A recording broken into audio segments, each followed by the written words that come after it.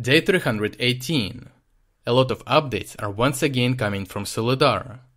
Soledar has become one of the hottest parts of the front line, where a lot of changes happen every hour.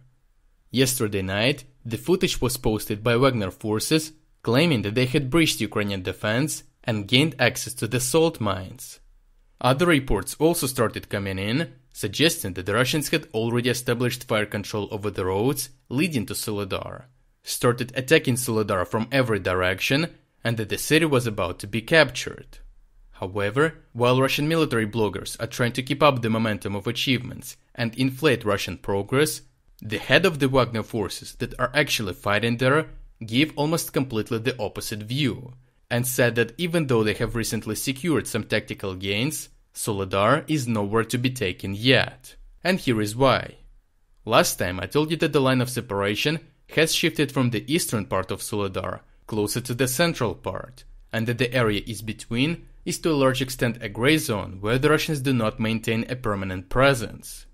I told you that the main Ukrainian defense line goes along the residential and industrial areas, and despite the overwhelming reports of fights, this has not changed.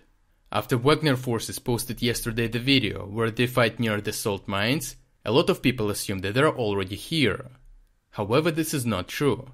First of all, there are 3 large areas devoted to extracting salt. One is located near the residential area, and 2 are located west of it. Secondly, each area has several salt mines.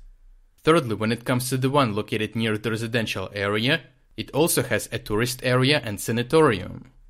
Today's reports clarified the situation a lot and indicated that yesterday the Russians conducted an attack along the Zhovtneva and Tinysta streets and only assaulted the tourist area near the first salt mine.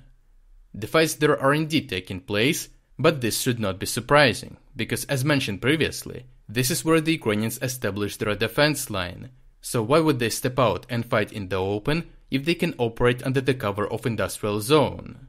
The purpose of the tactical retreat was to assume more reliable positions. Other fights are taking place on the eastern outskirts. Here the Ukrainians are using the same tactic. They stepped back from the first street to the second one to create a buffer zone and avoid direct fire from Yakovlivka. If we look at the topographic map, we can see that the Russians control the heights. The Russians in Yakovlivka are at an altitude of 180 meters, while the Ukrainians in the eastern outskirts are at an altitude of 120 meters, so around 60 meters below the Russians. Yakovlivka itself is less than 4 kilometers away, so what this means is that the Russians have very good fire control over the outer streets. The Russians reportedly use various anti-tank systems to target Ukrainian tanks that are in direct vision. They're also firing from their own tanks at Ukrainian positions on the outskirts. That is why the Ukrainians had to give away the outer street to create a buffer, and that is why the Wagners were able to create a semblance of huge progress, where it seems like the Ukrainian defense line has been breached in multiple places. In reality, the situation did not change much, and the fights are still taking place inside the buffer zones. In fact, the head of the Wagner forces, Prigozhin himself, said that the discussion of the total capture of Soledar is premature. As Prigozhin is trying to promote his private army, premature talks of the capture of the city can undermine its reputation if the city continues to stand, which is why Prigozhin was so quick to lower people's expectations back to the baseline. If we zoom out and look at the bigger picture, we can notice that the Russians may not even be trying to take Soledar by brute force. Over the last 2 days, it was reported that the Russians had assaulted Pitgorodnya, Krasnogora, Krasnopolivka and Rozdolivka. Attacking these settlements is extremely difficult because the Russians get into the crossfire from Soledar. However, now, as the Russians are attacking the salt mine area, they are fixing Ukrainian troops and opening a window of opportunity to storm the settlements to the south. The same happens to the north. They assault the outskirts of Soledar to keep the Ukrainian troops busy, while they are attacking other settlements on the line.